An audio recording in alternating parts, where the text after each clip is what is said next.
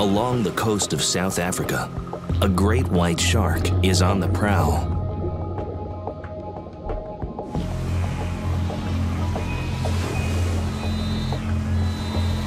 On the beach, the seals take turns looking for the shark's telltale fin and head.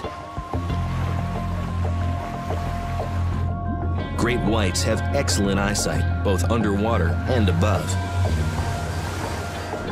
They are the only known fish species that will spy hop or stick their heads out of the water to see what's on the surface. Sight is so important to a great white that in the last seconds of an attack, it rolls its eyes back into its head to protect them.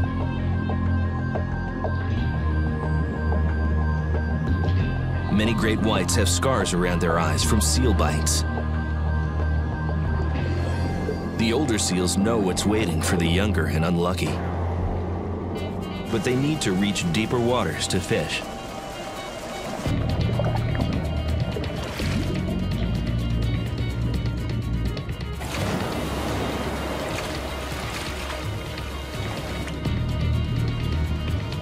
But the shark has more than speed, good eyesight, and surprise on its side. It can hear extremely well and can detect motion from over a mile away. Its face is covered with jelly-filled pouches that are so sensitive to electric fields, it can detect muscle movement and heartbeats. If there's a seal in the water near it, the shark will almost always sense its presence. Lying in wait, rushing up at 25 miles per hour.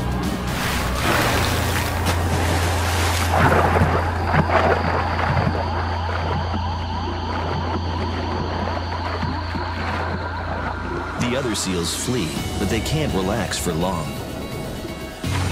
This meal will only hold the shark for 2 days.